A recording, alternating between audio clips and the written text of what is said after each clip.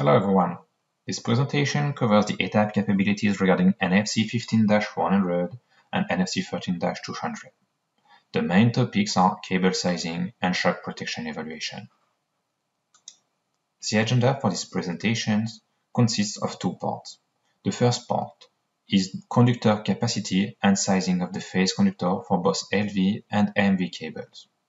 The second part is the electric shock protection and thermal sizing of the protective conductor for LV systems. In the first part, we will be going over a brief overview of the standards. We will also go over an overview of current carrying capacity calculation concepts and the constraints to be considered when performing phase conductor sizing. We will then proceed onto the software user interface, in which we will use ETAP software to perform a sample phase conductor sizing according to NFC15-100. This slide presents some of the standards available in ETAP. IEC 6364, BS7671, and NFC15-100 are all applicable to low voltage installations, that is, installation with voltage level less than or equal to 1 kV alternating current and less than or equal to 1.5 kV direct current. IEC 6502 is a medium voltage standard and is applicable to installations with voltage less than 35 kV. IEC 60092 standard pertains to electrical installations in chips. Lastly is NFC 13-200 standard applicable to medium voltage AC installation. The cable sizing section of NFC 13-200 is applicable to installation with voltage levels comprised between 1 kV and 36 kV. As it can be seen from the table, these standards support a wide range of above ground as well as underground cable installation. Cable sizing is an iterative process because several constraints should be considered simultaneously. The main constraints are the thermal limit with respect to the normal operation for defining the cable carrying capacity. Cable and protection types should be considered. Installation method and ambient conditions are input data of the rating tables. Voltage tolerance should be evaluated to ensure proper functioning of the load for both steady state and temporary operation such as motor starting. Thermal limit for the faulty conditions must be verified with respect of the protective device tripping curve. Cable and protective device combination must be checked to ensure safety of the operators, especially for shock protection.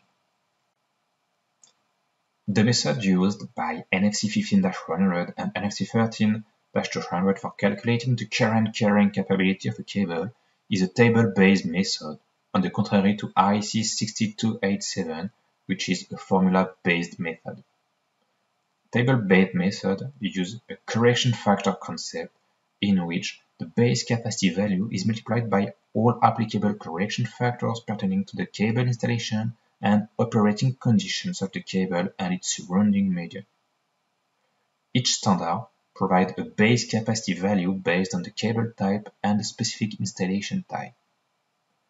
Correction factors, which are used to account for differences in the actual cable installation and base conditions, are also specified by the standard. Common correction factors include ambient temperature, soil thermal resistivity, and cable grouping. Depending on the standard, other factors may also be applicable. Factors such as thermal insulation, depth of barrier, circuit clearance, and so on. In addition to the factors provided by the standard, ETAP also provides a user-defined factor allowing the user to add additional derating to the current carrying capacity of the cable.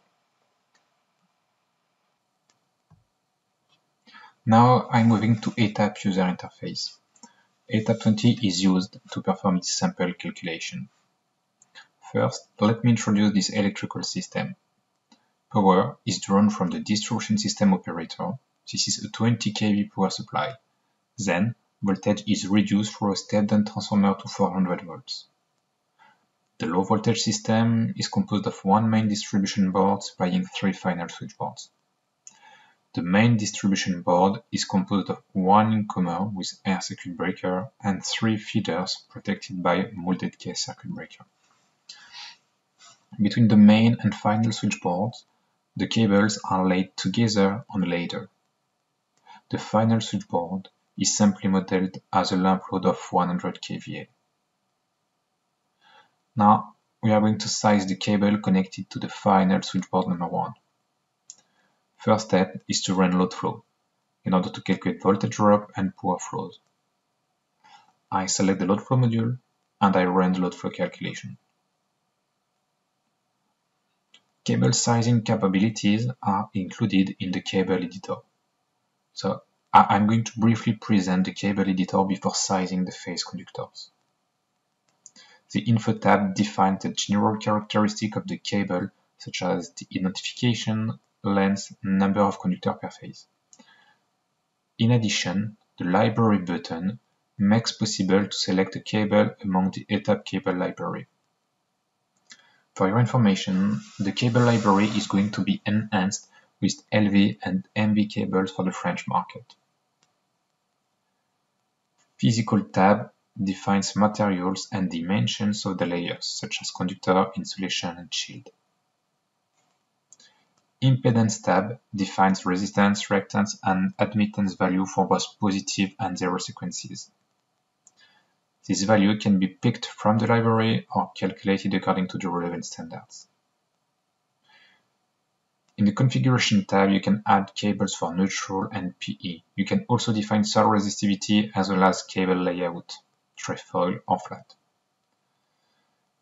If neutral and protective conductors are in the same cable than the phase conductors, then they will be available in main rows, else for single core cables they will be defined in auxiliary rows. In Loading tab, there are 3 different loading current options for sizing of the line conductor. Operating current, this is the operating current value automatically calculated and updated based on load flow results.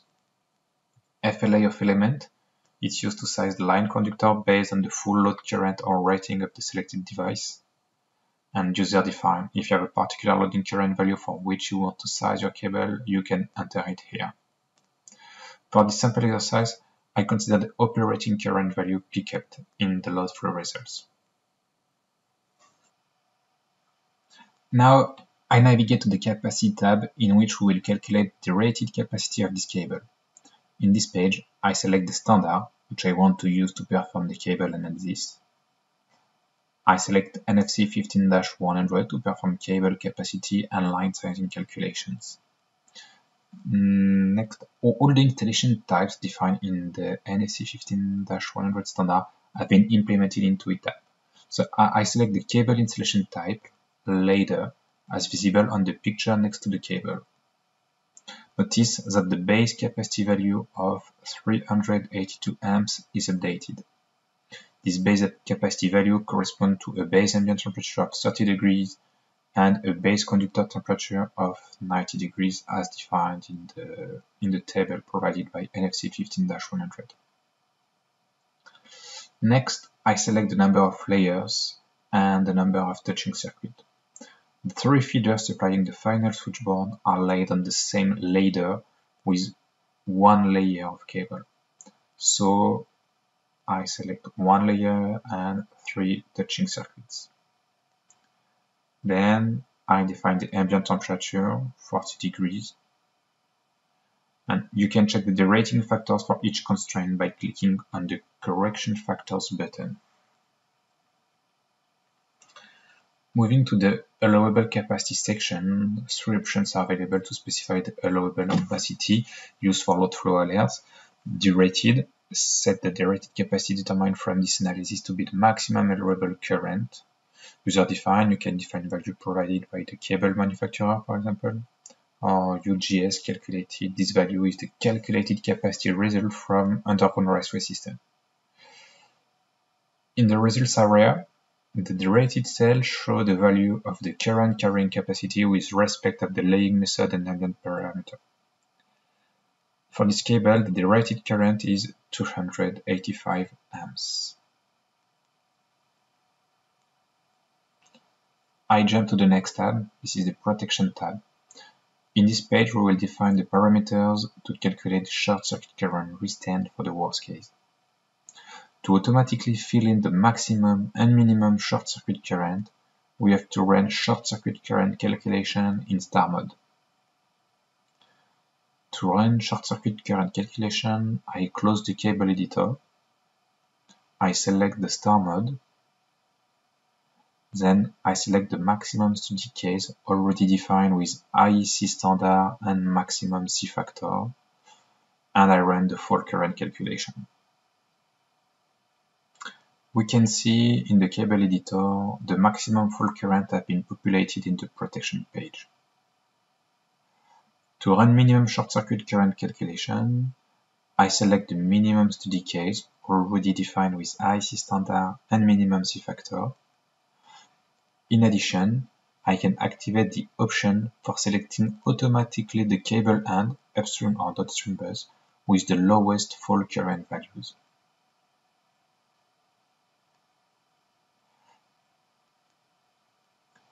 Then we select the upstream protective device to calculate the fault clearing time. In addition, ETAP calculates the earth fault loop current considering current return through the PE conductor defined in the configuration tab. This value will be used for electric shock protection analysis. Next step is to evaluate all the constraints for selecting the relevant conductor size. This is done in Sizing Phase tab. You can enable the constraint for line cable sizing. The first constraint is loading. This is the loading current value for which you want to size your cable. In this example, we already select the operating current coming from the load flow. Next one is max VD for maximum voltage drop. I specify the maximum permissible voltage drop for this cable, 2%. ETAP provides the maximum permissible length with respect to the permissible voltage drop. Apply power factor constraint make possible to consider the load power factor for voltage drop calculation. Then short circuit. If this checkbox is enabled, sizing will be based on the cable short circuit capacity to withstand the short circuit current magnitude specified in the protection page for the corresponding time. Minimum size is the required minimum cable size calculated based on the short circuit current and duration displayed in this field. Worst case is automatically selected among all the fault currents displayed in the protection page. For overload constraint is based on the overload protection selected in the protection tab. ETAP considers the overload operating current to define the minimum cable size. And triple harmonic content can be considered if required, but for this example there is no triple harmonic. In the results section, ETAP provides a summary of the line sizing calculation results based on all the constraints being considered and the cables available in the selected library. The optimal cable size suggested to pass all the criteria is 1 copper conductor per phase, cross-section 70 square millimeter. Such cable will have a current carrying capacity of 200 amps and 0.8% voltage drop. As it can be seen, the overload condition is a determining factor for which the cable size needs to be increased. Without this constraint, a 50 square millimeter cable is suitable. I select the optimal cable size by clicking on the Select button for the next steps.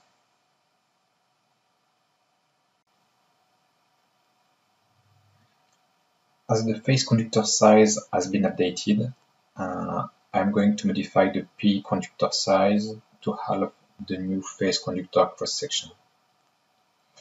This is done in the Configuration tab with this drop-down menu. ETAP has similar capabilities for medium voltage cable.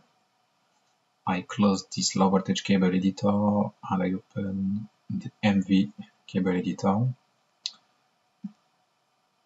The list of the standard is updated according to the cable voltage.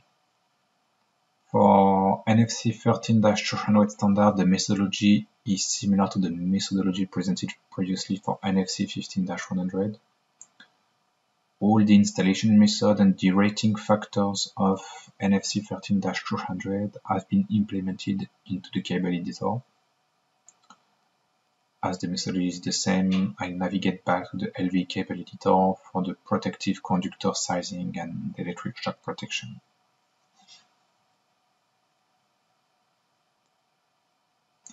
Now we proceed to thermal sizing under sizing for PE page. The maximum ground fault and disconnection time stated here are obtained from previous analysis. ETAP calculate lead flow energy and required conductor size.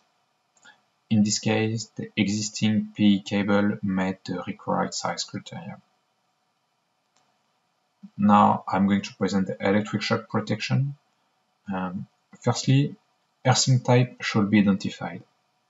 To allow automatic determination of the neutral earthing system, in tools option, earthing type determination in cable sizing section must be set to true. Neutral earthing system is TNS as defined in the transformer grounding tab. And now in the cable editor you can find earthing type stated here, which is defined as the source size of transformer in this case. ETAP calculates loop impedance, loop current, and disconnection time, as well as stage voltage. Next to calculated values, you have permissible values.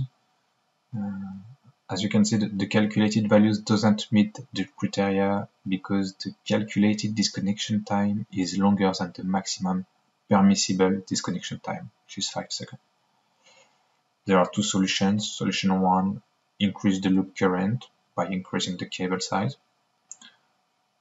For example, I can increase the PE size to the same size of the phase conductor, 70 square millimeter.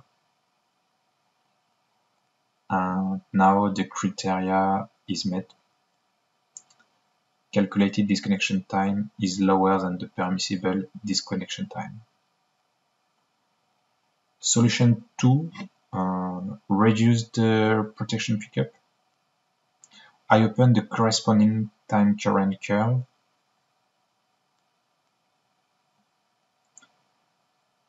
The loop current is in the uncertainty tripping area of the upstream CB. If I reduce the pickup, now the loop current is higher than the short time protection.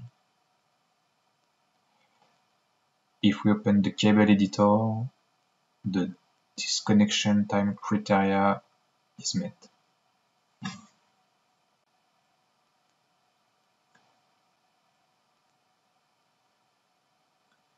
The cables can be managed as a whole with the cable manager. ETAP cable manager summarizes cable parameters as well as calculation results. Almost all the information of the cable editor are available in the cable manager. It allows the batch management of the cable data as well as having an overview of cable sizing and alerts in capacity tabs. Export to Excel for post-processing and reporting is also available.